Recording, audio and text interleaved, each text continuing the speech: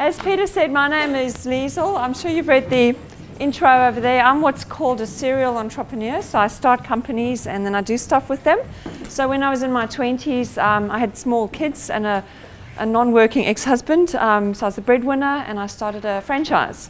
And I took it to 38 branches in 4 countries with about 80 staff and about 4,000 registered students. That was cool. I brought it out to Australia and I realized technology was going to become important. So I thought, I can either go back to uni and study IT, or I can sell my house and sell my business and start a software company, which I did. I decided that search engines were going to be important.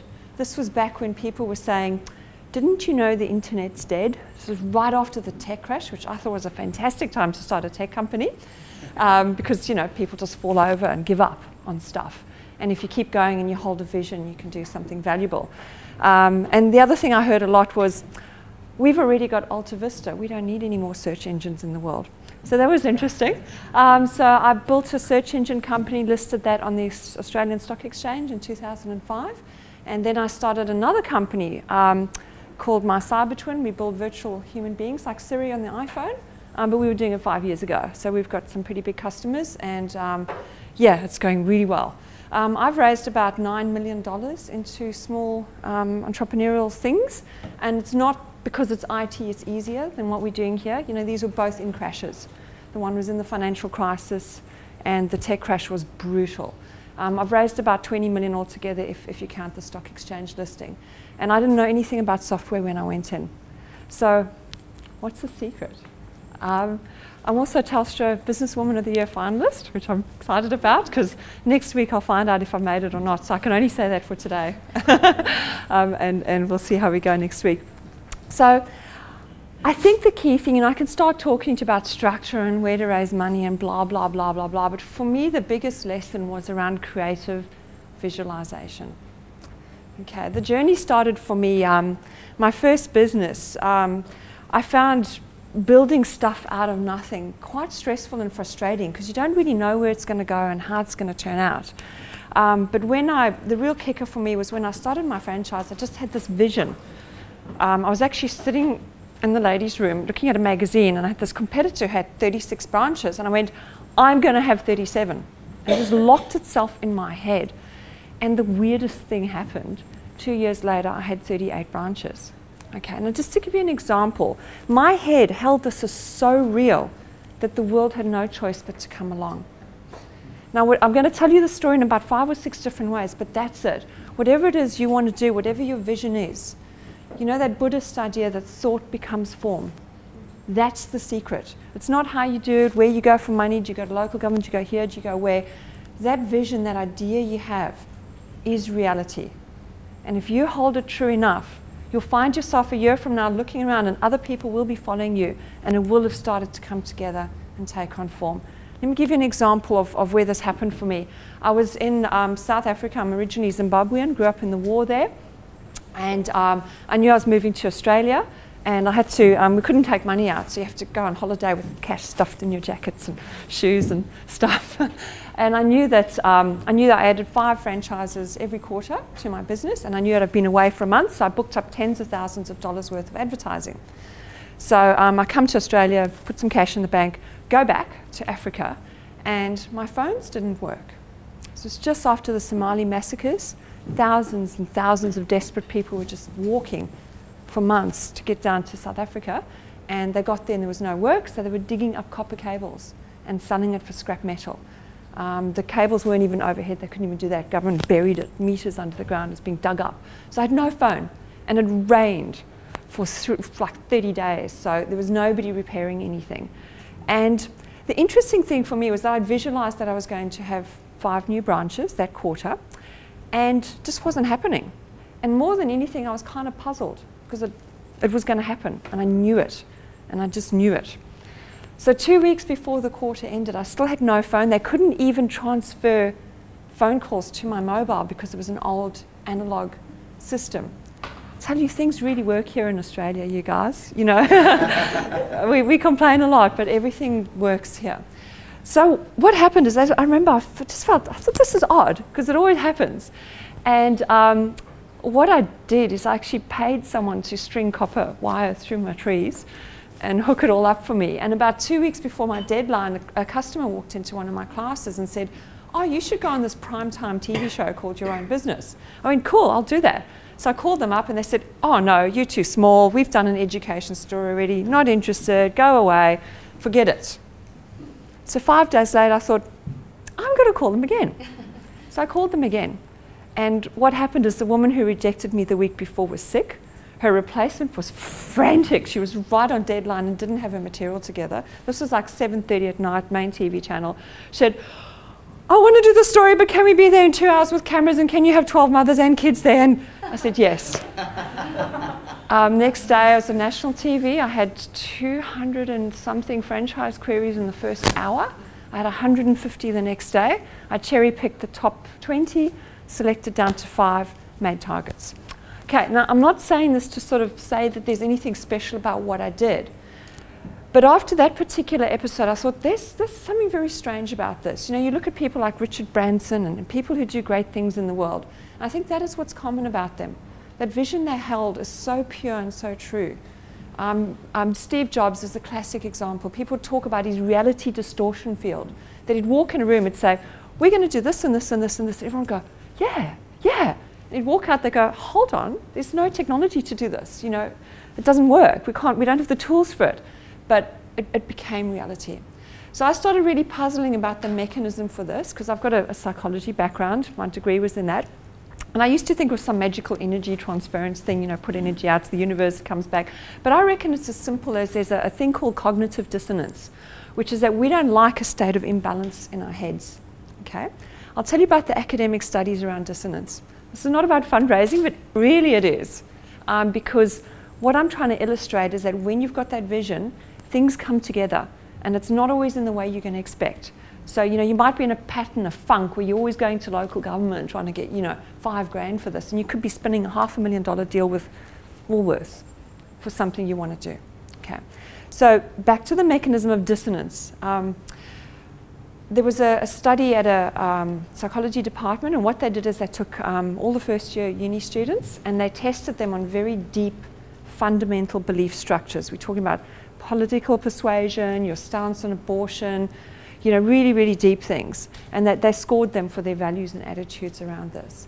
And then half a year later, so that the students did not realize this was part of the same study, they were forced to debate either for or against their fundamental belief system. And they were told that it was a big, important part of their year mark. And then at the end of the year, they retested them for beliefs. And guess what happened to the people who had to debate against their belief structure? Belief structure changed. Something that you think is deep and underlying. So the mechanism is called dissonance. If there's an external reality and an internal mental state, and they don't match, something's got to give.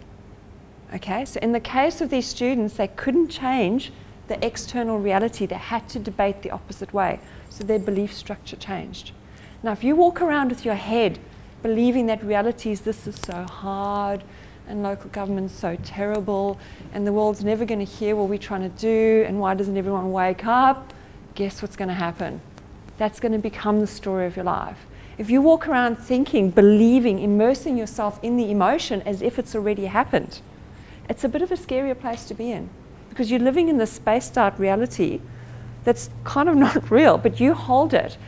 And what happens is your subconscious comes to play, and you come up with ways to do things. Okay, so that's the mechanism.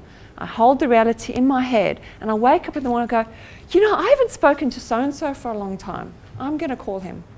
And why don't I do this? And why don't I approach this company to do this? So that's it. I can go into vast detail about different places. You can go for funding and business planning and blah, blah, blah. But to me, that's the key mechanism. Once I worked this out, I did it again with the search engine company right in the tech crash. I decided it was going to be a $20 million company. Everyone said, you're mad, you're a teacher, you know nothing about software, there's a tech crash, didn't you know? The internet's dead. And when I listed it at a 23 million valuation.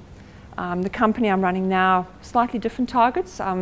With the last one, I forgot to put my own personal net worth in there, so the company reached that value and everyone else made lots of money.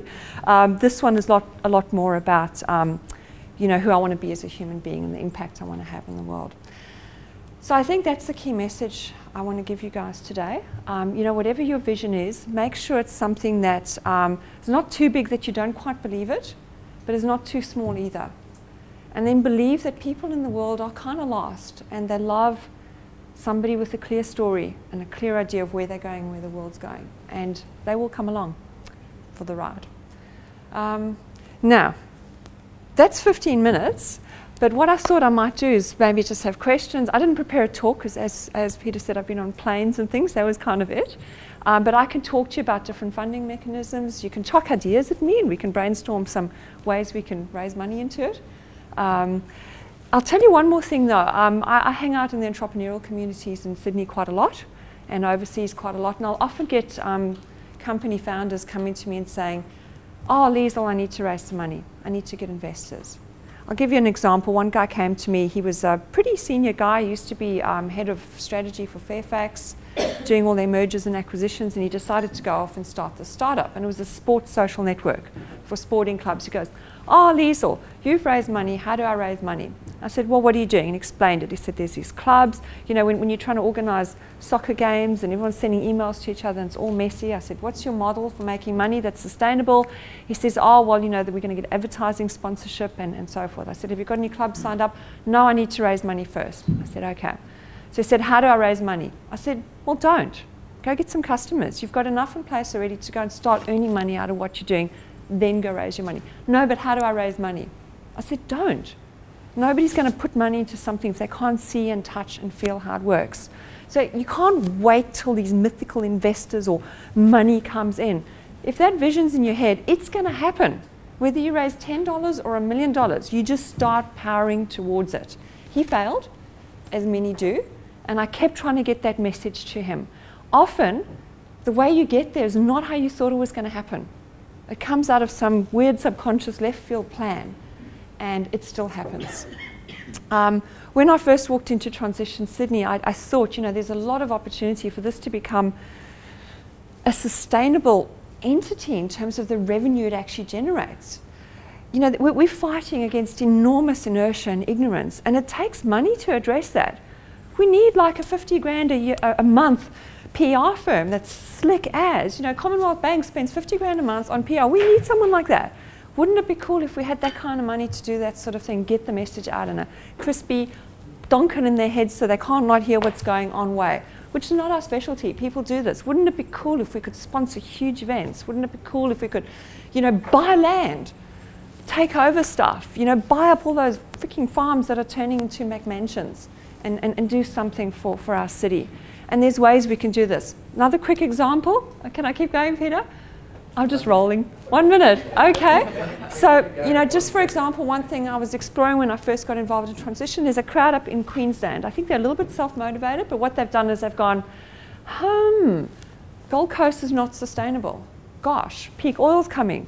Gosh, what are we going to do about this? And they've basically put together this beautiful structure. They've gone and invented this idea where they've wandered around and they've got a corporate structure set up. They've gone and bought a huge, massive acreage organic farm. They don't actually have the money for it, okay, but they've got the idea. And then what they did is they set it up so that they could sell options in being part of this one day. So they've got thousands of yuppies in Gold Coast have spent 4 or 5 grand each. They've chucked it into this entity. And in return, the yuppies get the privilege of one day when this farm's working, they get to buy vegetables delivered to their door. And the company's retaining a big chunk of it, and they're going to list it on the stock exchange and roll out more of them. It was created out of nothing. They've got this land. They didn't put any money down. It was a codependency. Same as if you want a community garden and you got your hand stuck out to local council going, money, money, money. And you're waiting and waiting. Go to a school. Go to Woolworths. Go to BP, the enemy. You know, pretend that it's happened already. Go to the community bank. Here he is, he offered.